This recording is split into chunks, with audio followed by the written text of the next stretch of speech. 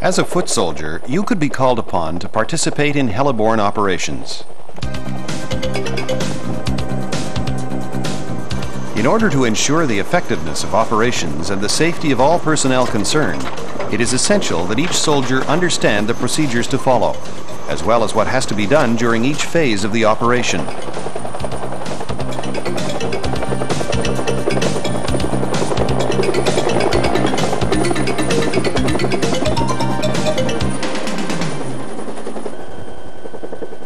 A helicopter is an aircraft with many capabilities.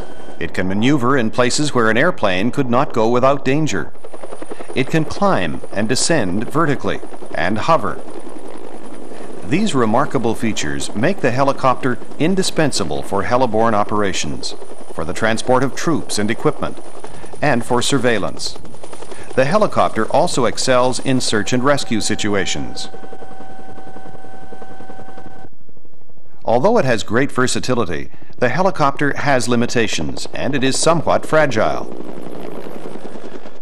A helicopter requires more delicate flying maneuvers than an airplane. To begin with, it moves more slowly than a plane and burns greater quantities of fuel, which account for its limited range. What distinguishes the helicopter from other types of aircraft is its means of propulsion. We know that an airplane's wings are what provide it with lift. With a helicopter, this role is played by the rotor, a rotary wing made of several blades which turns horizontally above the aircraft. The rotor allows the aircraft to maneuver vertically, in other words, to climb and descend in a straight line. To move the aircraft forward or backward, or to execute a turn, the pilot tilts the rotor in the desired direction.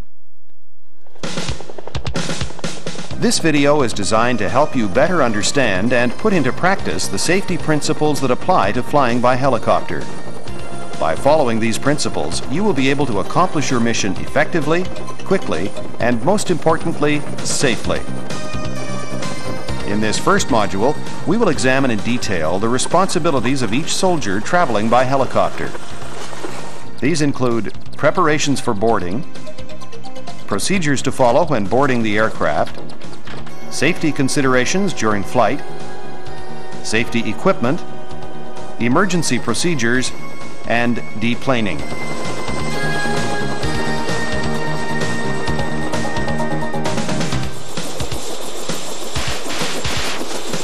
The blades of the rotor pose the biggest danger for all. On a flat surface, the rotor's blades can droop to as low as 1.5 meters, and on a slope, this height may be even lower. The tail rotor also represents a danger. Always approach the helicopter from the front, head down and leaning forward.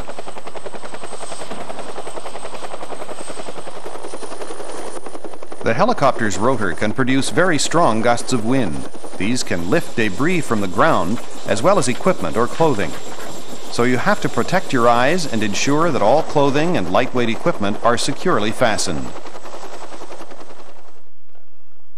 Before boarding the helicopter, soldiers assemble in all-round defensive position, clear of the landing zone. On the order of the section commander or his 2IC, each soldier must proceed as follows. Remove all headgear except your steel helmet.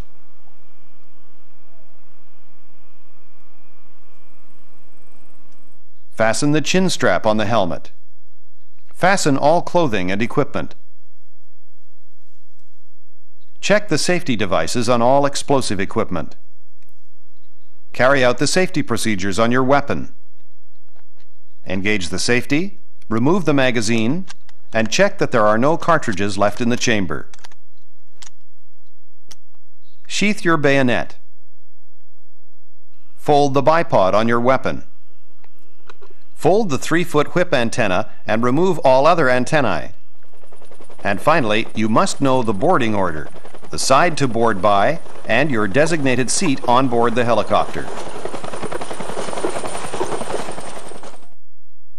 Generally, the CH-135 Twin Huey and the CH-146 Griffin helicopters each have 9 seats.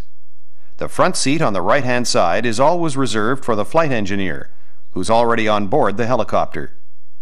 Seat number 4 is occupied by the section commander. Seats number 5 and number 6 are sometimes removed to make room for equipment.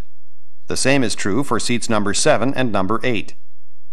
As mentioned earlier, because of the danger posed by the tail rotor, the access zone on the CH-135 Twin Huey and on the CH-146 Griffon is at the front of the aircraft, between the 10 o'clock and 2 o'clock positions.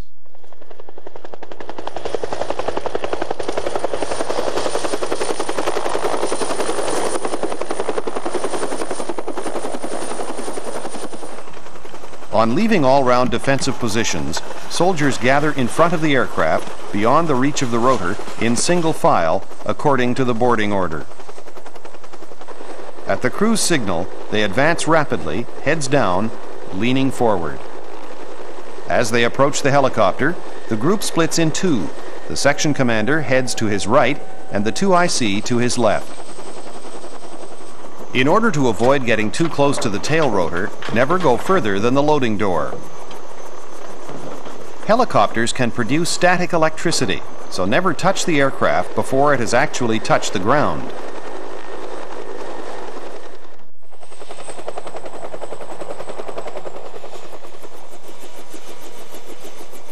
The first in line opens the left door but stays on the ground to help with the loading. To open the sliding door, push the handle down, then slide the door towards the rear. The right door will be opened from the inside by the flight engineer.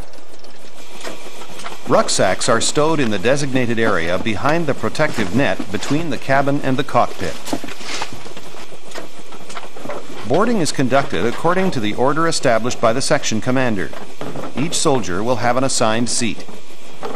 Remember that the front seat on the right-hand side is always reserved for the flight engineer, and that the section commander always occupies seat number 4.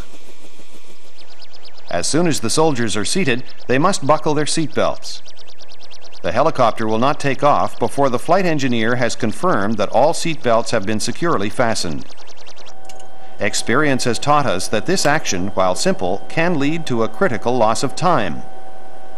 In some cases, flight engineers have had to help soldiers fasten their belts. In a combat situation, a delay of even a few seconds could be lethal. So it's essential that you become familiar with this device. Before sitting down, locate the belt and grasp both straps.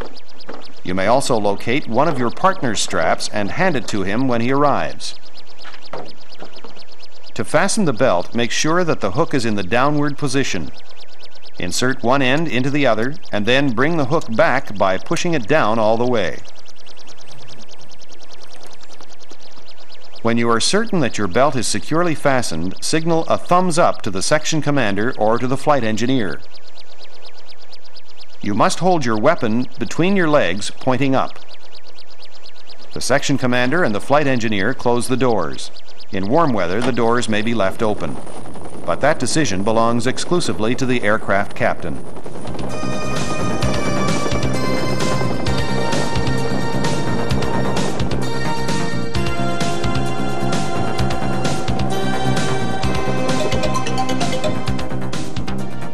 During the flight, soldiers must remain seated with their seat belts fastened. The section commander and flight engineer wear headsets and are in direct contact with the pilot and co-pilot. Note that smoking is forbidden in the cabin, as well as within a 16-meter radius of the aircraft. If an emergency arises during the flight, soldiers must follow the flight engineer's instructions. We will examine the procedures to follow in this situation a little later in this video.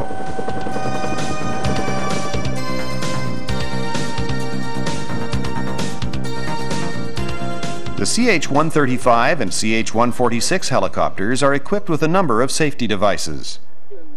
2 first aid kits, 2 fire extinguishers, a survival kit, a locator device called an ELT, a crash axe, and a stretcher.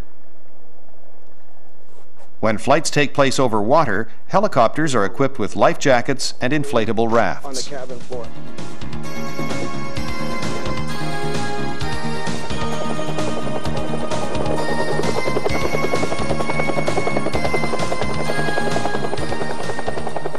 Once the helicopter has landed, wait for the flight engineer's signal before beginning to deplane. At his signal, unfasten your seatbelt. The section commander and flight engineer open the doors. Exit the aircraft by the same side you boarded in reverse order. Each soldier retrieves a rucksack. At this point, soldiers shouldn't concern themselves with whether or not they're taking their own. Exit quickly, leaning forward, then lie down on your rucksack in the firing position. The section commander closes the door on his side of the aircraft. The flight engineer will close the other door. Soldiers then form two single lines perpendicular to the aircraft in the 9 to 10 o'clock and 2 to 3 o'clock positions. The first soldier in line must be at least 1.5 meters from the landing gear in full view of the pilot or co-pilot. This way, the pilot or co-pilot will be able to make sure that all passengers have exited the aircraft before taking off again. Once you've left the aircraft, remember to protect your eyes, secure loose equipment, and never approach the rear of the helicopter. If there are other helicopters in the area, be careful to stay out of their danger zones as well. Before moving, troops should wait for the helicopter to take off. They should also wait for all other aircraft to leave the area. Then the troops can regroup in a defensive position according to the section commander's orders. Again, as in boarding the aircraft, every second counts. The speed as well as the precision of this process constitute an essential safety factor for the members of the heliborne detachment as well as for the crew of the helicopter. Deplaning from a hovering helicopter is only done when the aircraft captain decides that it is necessary. In such a case, the landing gear will be no higher than about 1 meter. Rucksacks are thrown from the aircraft. Be very careful when actually exiting the aircraft because the pilot has to keep the helicopter level. If the need to make an emergency landing arises, soldiers will be informed by the flight engineer and the section commander. Also, time permitting, the pilot will sound the alarm. 3 rapid bursts. On receiving the signal, you must do the following. Tighten your seatbelt.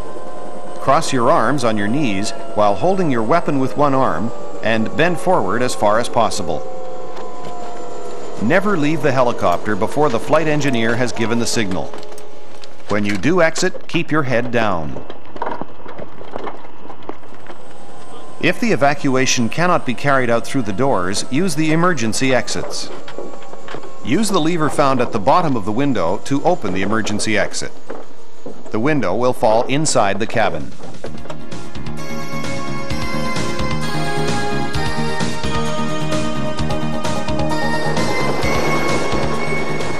Let's review the safety procedures that each soldier must put into practice when involved in a mission on board a helicopter. Always approach the helicopter from the front, head down, leaning forward, and protecting your eyes. Know the preparations for boarding, as well as the boarding order and the seat assigned to you. When sitting down, fasten your seatbelt quickly and properly, and then give the thumbs up signal. Exit the helicopter only on the flight engineer's signal. The group should line up to the sides of the aircraft in full view of the pilot. Wait for the helicopter to take off before moving. The safety procedures that we've just examined are essential for the success of heliborne operations. Each soldier must know them perfectly in order to ensure the safety of all concerned as well as the effectiveness of the operation. During the second part of this series, we will examine the responsibilities of the section commander.